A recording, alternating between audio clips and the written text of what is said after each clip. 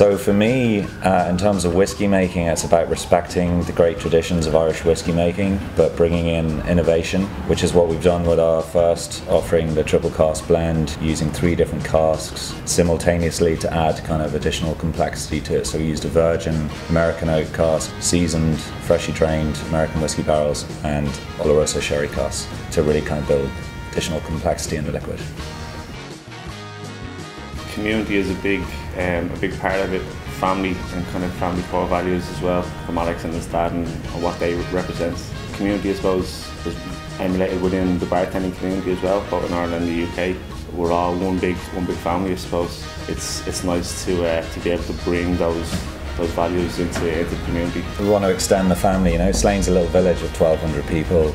The whole project is a partnership between 2 families, being the Brown family of Brown Foreman and my family, the Conynghams, and the people of Slane, and we look forward to kind of extending that small message but rolling it out on a wider scale, building a community with bartenders and all the rest. Slane is about 45 minutes north of Dublin.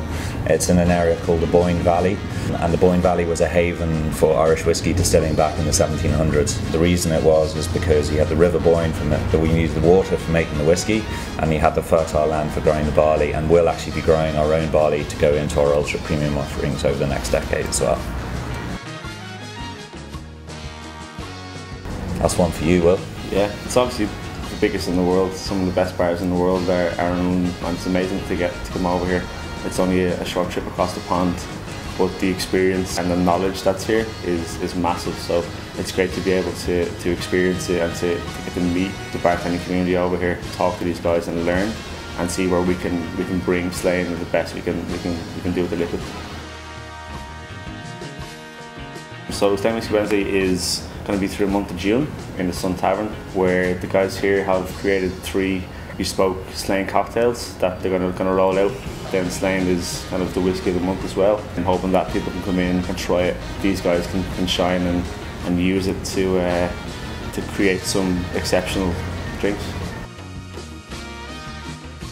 I think for us as well is that I'm not going to dictate to people how you should drink it. It's how you like it, how you want to drink it. You want to taste it, experience it yourself, create something for your own sake, whether it be a cocktail or something that you can really enjoy without us having to tell you how we'd like you to drink it. It's all about you.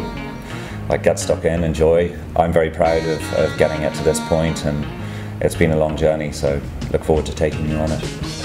Have fun, play.